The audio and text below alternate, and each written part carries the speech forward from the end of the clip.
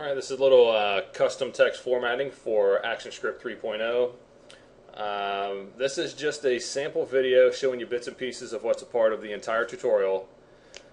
What I'm going to do is I'm going to drop you in about halfway in part 2 where we're setting up for a custom scroll bar.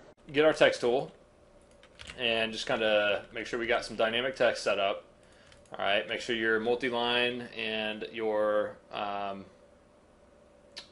selectable. You can choose whatever you want here. I'm going to make it so it's not selectable.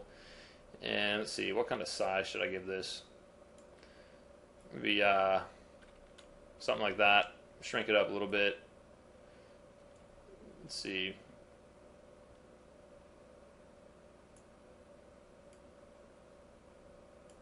What I'm looking for is more of a 200 height. It's getting closer. Should be good enough for now. Yeah, there we go. Let me see if I can get that down a notch. There we go.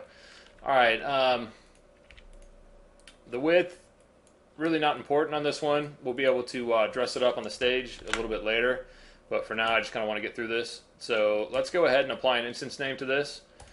Alright, so let's call this text underscore field. Alright, and get this out of here. Come up to our actions layer, and let's go ahead and bring on our actions. And in this one, we got quite a bit of ActionScript to write. And this is sort of a cool way to do the stop and start drag. Alright, so first thing we're going to do is we're going to set this up to go and get our file path. Alright, so let's say var text underscore file path :string equals, and for this one I'm going to use my Constitution text file here. Alright, so if you want to use that, go ahead. It's going to say Constitution underscore text dot txt closing quotation mark semicolon. Alright, let's go ahead and set up the loading.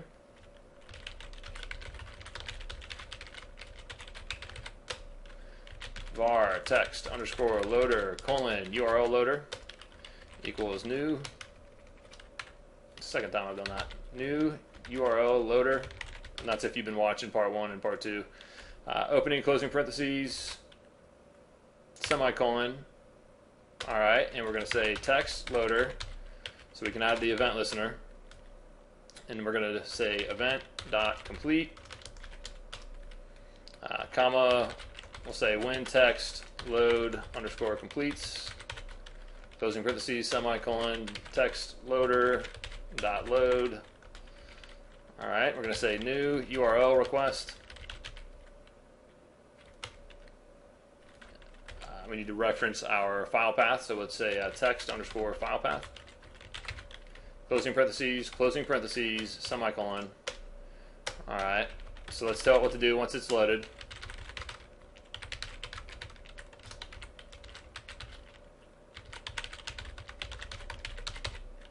Alright, so we're going to say function when underscore text underscore load underscore completes. Alright, that's event, event with a capital E, closing parentheses, void opening bracket. Alright, so we're going to say text underscore field dot text equals event dot current target dot data as string semicolon, next line, closing bracket. Let's begin by setting up the housing or boundaries that our slider MC, which you don't know what that is yet, drags in. Alright, and I figured in a second we'll go ahead and create the art for this, but I just kind of wanted to get started and hop into some of this ActionScript so you can kind of see what we're going to be doing here. So the housing for this is going to be var scroll underscore housing : we're going to draw a rectangle.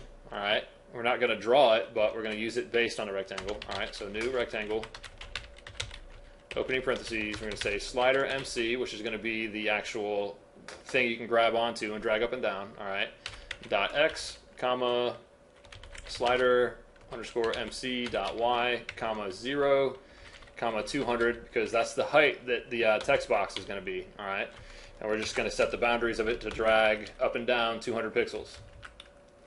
Okay, and we just need to set the boolean here. So let's say idea underscore of underscore dragging boolean.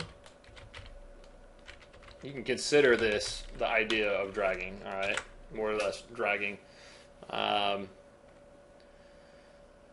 right, so I'll get into this in a minute.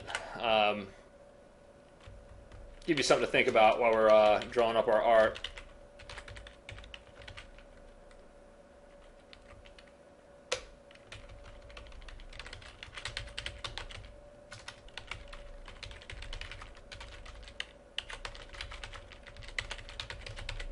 Okay, it's the definition of it, and I'll leave you at that.